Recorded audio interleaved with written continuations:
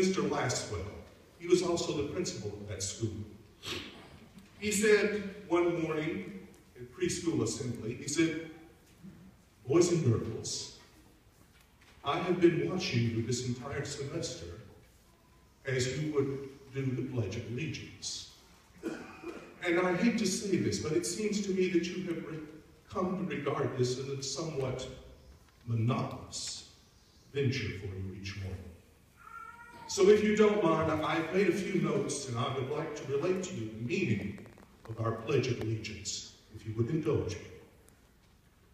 I, myself, me, an individual, a single committee of one person, pledge, dedicate all my worldly goods to give without self-pity, allegiance, my love, my devotion, to the flag,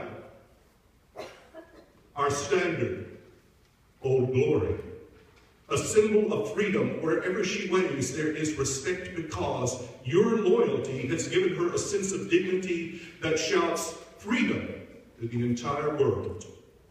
United, meaning simply that we have all come together. States. States are individual communities that have been united into 48 great states. 48 individual communities, all of which have pride and dignity and purpose, and each is divided by an imaginary boundary, and yet we are all united to a common purpose, and that goal is love for our country. And to the republic, republic, an important word, republic, a state in which sovereign power is invested in representatives chosen by the people to govern them. And government is the people, boys and girls. And it is from the people to the leaders, not from the leaders to the people. For which it stands, one nation, one nation, one nation, blessed by God above all others.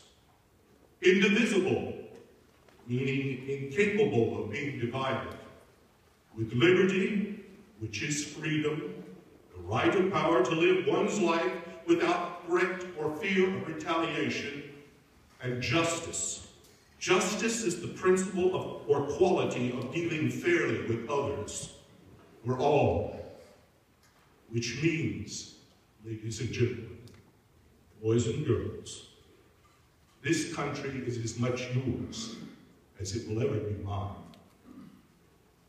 Now, from the first time I heard Mr. Skelton present that recitation on his Tuesday night TV program, there have been a couple of changes that were made, that he made over the years.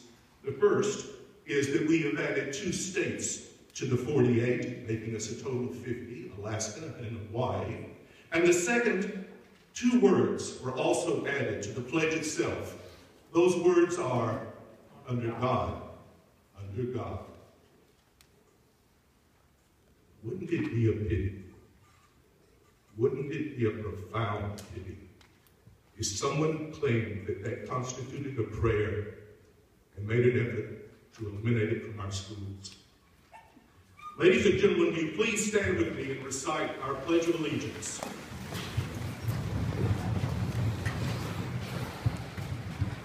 I pledge allegiance to the flag of the United States of America and to the republic for which it stands, one nation, under God, indivisible, with liberty and justice for all.